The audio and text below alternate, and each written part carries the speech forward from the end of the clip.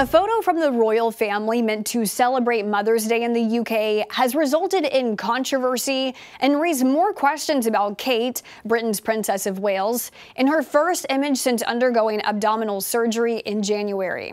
Several news organizations pulling the photo of Kate and her 3 children after the image was released on Sunday, Kensington Palace saying the photo was taken by Prince William days earlier. However, the Associated Press and other news agencies claim the image has been manipulated, pointing to inconsistencies in the photo. The AP saying while there is no suggestion the image is fake, it did not meet the organization's photo standards. Some of the world's largest media groups like Getty and Reuters felt similarly and pulled the image from their sites. And just this morning, Kate releasing a statement admitting to editing the photo, saying, quote, "Like many amateur photographers, I do occasionally experiment with editing. I wanted to express my apologies for any confusion the family photograph we shared yesterday caused.